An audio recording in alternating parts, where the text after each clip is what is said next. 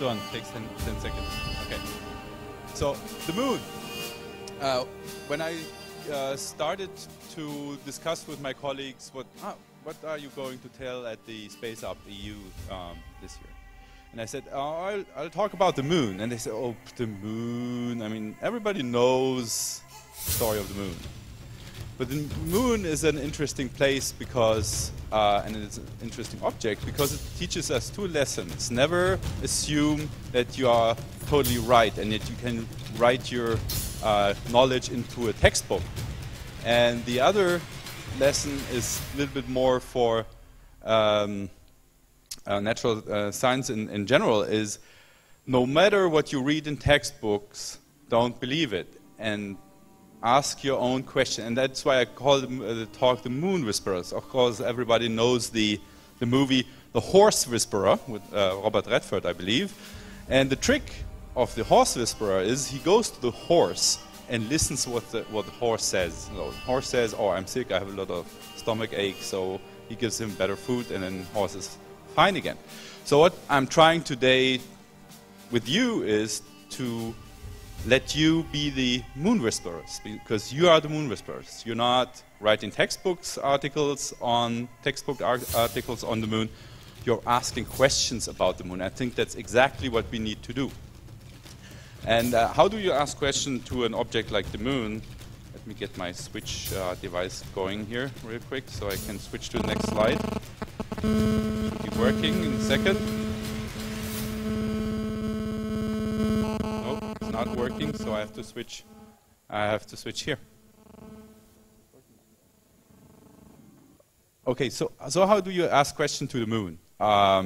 You go there, and that's a picture of Apollo 17 mission to collect samples at the lunar surface. And this kind of interaction is actually what I mean by moon whisperer. So we go someplace, ask a question, and close the circle of scientific investigation. So we are having a question about the formation or the early days of the moon. So we're looking for minerals that would come out of an object that is in its early stages of development. You look for these minerals. Of course, you find something else. You're finding something else. You make a new hypothesis. You turn the loop back, ask new questions on that. And that's exactly what human exploration, also robotic exploration, allows us to do. So what's the history of this? 12 humans have set foot on the lunar surface. They spent a total of 7,500 hours roughly on the surface accumulated. They put 15 experiments on the lunar surface, and they brought back 382 kilograms. The question we are asking today is, how did the moon form? And for that question, they found the following preliminary answers. Of course, the moon speaks its own language, like the horses do. So we have to understand what the moon says, and we use chemical and physical models to understand the data or the language that comes back from the moon. And I've just listed the three most important things about the moon that came back from Apollo. Chemically, the moon is different from the Earth.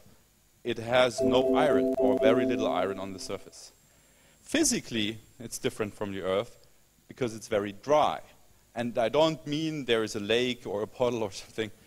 Dry means that the minerals have a very low fraction of hydrated minerals. Typically, in the Earth mantle, you find roughly 1 parts per million water, water in form of hydrated minerals. In the moon, it's practically zero. But, surprise, surprise, isotopically, the moon is very similar to the Earth. And that's now creating a very diverse picture when you try to set up your hypothesis, because that's what the next step what you do is you get this information from the moon, and potentially without looking it up in some old dusty library books, you try to create your own picture in your head how the moon could have formed. So let's ask the moon, how did the moon form?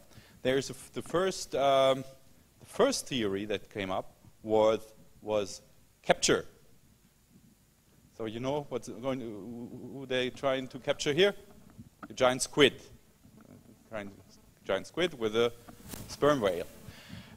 So gravitational capture is a good idea. I mean, it's a huge object, the moon. So you know, being huge could be an indication of it was just captured in the gravitational by the gravitational field over the Earth.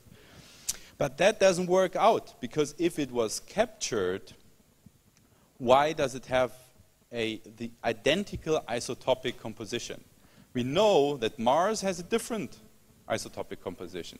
We know that Venus has a different isotopic composition. We know that the asteroids have a different isotopic composition. Why then, just by chance, should have an object that we capture into Earth has the same isotopic composition? So that leads to the next picture in our mind is, okay, so apparently the moon, because of its isotopic composition, is some part of the Earth. So why don't we think it is even been created by being flung off the Earth? So you get the idea is initially Earth was liquid, rotating quite quickly, and it just goes away. There is a little droplet that's flung off, and then the moon is, you know, after cooling down, the whole thing is created. However, that doesn't work out, because the initial rotational energy cannot go away that quickly. Even after 4 billion years, you need to see at least a little bit of that really fast rotation. And the other reason is we just found that the moon has no iron. If there is a homogeneous liquid and you flung off part of it, why should that part not have as many iron as the rest? So there must still be something different. And here again we have other theory. It's called the coagulation theory, where basically you have the early Earth in the phase of formation, and around it is a debris field, and from that debris field, from the initial debris field, you get a new body. Well, that does explain the same isotopic composition, but it does not explain lack of iron on the moon, because if you build something from the same material, again, you should get the same result or a similar result. The leading theory until last year was the following. There was a time when the solar system was made of 20 planets. That's an estimate. Nobody knows. Nobody made that movie. It's made in the computer. So there was a time where 20 planets around. And it was a violet time, because at that time all the planets were surrounded by debris disks, and those debris objects, they hit the surface of those planets very frequently. Asteroids were raining down from the skies every day, and there was no place actually where life could have formed, because it was so violent, so hot. There was no possibility for a foothold of life. So that was the Earth in say 4.6 billion years ago, just a couple of 10 million years after its initial formation. And then there was one of those 20 planets that was getting very close to the Earth. Let's call it Theia. And our proto-Earth, let's call her Gaia. And they came too close, and they hit each other. And what happened is you have that huge impact. And what that huge impact does, must have been a very bad day to be on the beach. What that huge impact does, it creates a debris disk. In this debris disk, you find very little water, because the energy of this huge impact just evaporates all the water. This, what it also does, it ejects only crust and mantle material from Gaia. Theia is completely destroyed. So it does explain the isotopic composition of the moon, because it's basically material that was just ejected from the Earth. And it explains also two things we had, so water, iron.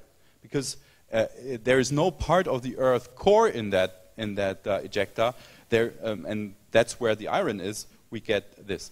But last year, from this picture, we had that yesterday quickly, This is this orange soil that they found on Apollo 17, and here's a microscope picture of it. Those are glass beads, and inside those glass beads you see what people call pre-eruptive magma crystals. And those little things here, they are time capsules. They contain magma in the form before the eruption, and the eruption itself took place billions of years ago. And you can analyze that, and you compare that to what we know. And here we look at the water content. On the horizontal axis you have water content, on the vertical you have chlorine content. These are the moon rocks that we normally analyze. 0 water.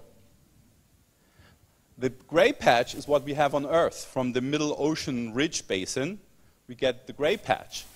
And the new things that are in those little crystals are the outline red ones. So, surprise, surprise, after many years of analyzing those rocks, suddenly the moon is not dry anymore. So the impact hypothesis doesn't work anymore. So we have to get a new one. And I showed that yesterday briefly. I don't believe in that theory, but it's so fun, so I have to show it again. There's the Earth core, and there's the Earth mantle, and between those there was so much fissile material that there was a natural nuclear explosion. Crazy, no? And that pushed out part of the mantle and the crust, and that formed the moon later on. And that would explain what we are seeing in this data, but it has all kinds of other problems. So message here is, when you're a horse whisperer, and the horse tells you something, sometimes you can't really, you have to be open. And that's the same with the moon. Moon tells us something today that we asked the question like 60 years ago, 50 years ago, and we still don't really fully understand the answer. And that's why we have to do this. We have to keep asking the moon. We have to go there. We have to interact. We have to close the loop of scientific investigation. We cannot sit in our offices and make models years end, without constraining parameters. We have to look at the moon rocks themselves and ask the question in situ. Like in Antarctica, we get the sample on the lab table. Lab table is there in the moon base. We find something new. Next day we go out, ask a different question, get a different rock. That's what you have to do to find out how the moon formed, how terrestrial planets form, how the solar system evolves, all those things. If you want to really know, we have to do this. So finally, there's another reason why to go back to the moon. It's fun. Break up the volume. December, May, when much to my surprise, a pair of bunny eyes. Oh, is this a neat way to travel? Isn't it great?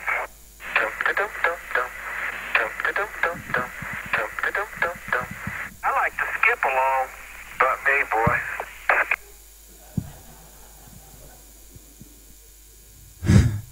Okay, I try one more slide. That's the last slide. Thank you.